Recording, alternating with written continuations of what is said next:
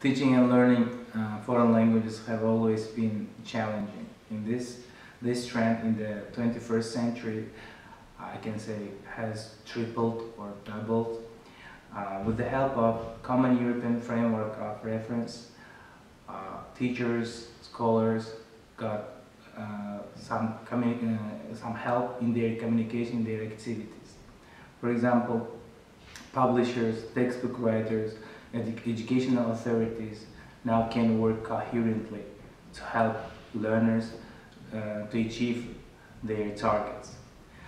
And if we speak about Uzbekistan, in the case of our country, in the 21st century, our country has been recognized worldwide.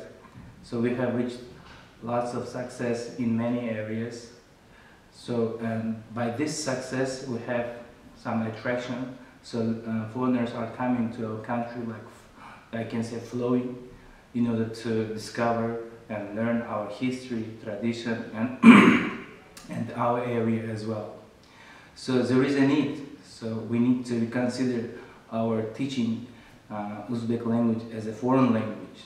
So I can say this trend should be developed, and creating system like Common European Framework of Reference in Uzbek would assist everyone concerned teaching Uzbek as a foreign language. So in the future, this trend can be developed by organizing different strategies and working with other scholars who have their own ways of teaching foreign language. For example, I know that in Japan and in Germany, scholars are working on creating their own reference for their own language. So in the future, teaching Uzbek as a foreign language can be associated with their work as well. Thank you.